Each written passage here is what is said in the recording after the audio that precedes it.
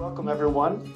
Really glad to have you with us. My name is Charlie Donovan. I'm the Executive Director of the Center for Climate Finance and Investment at Imperial College Business School, and I will do my best to host this event today. Well, I'm David Scarisbrook. I'm the co-founder and managing partner of Quinbrook Infrastructure Partners. Hi, my name is David Chubran. I'm head of ESG development at Kendrium. I'm Chief Executive of the Green Finance Institute. My name is Adi. I'm the head of climate risk for Standard Chartered Bank.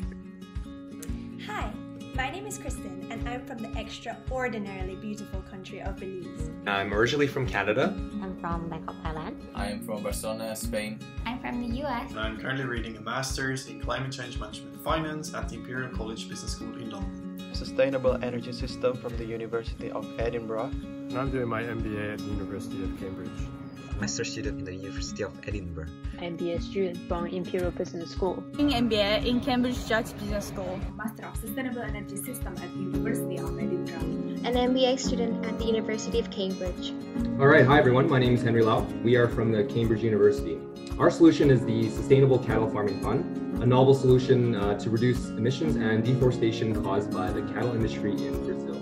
Forests in Indonesia must be changed to rice farm just to cope with the increasing population. How many hectares of forest must be changed?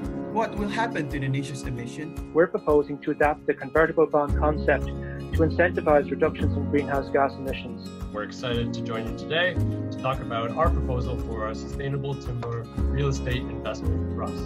We are monetizing a solution that has been ignored by the market for too long. Plastic waste offsets. Our ambition in running this is that these ideas would ultimately have the potential to be commercialized as either entrepreneurial ideas or ideas that could be brought by these graduates into the organizations where they will work.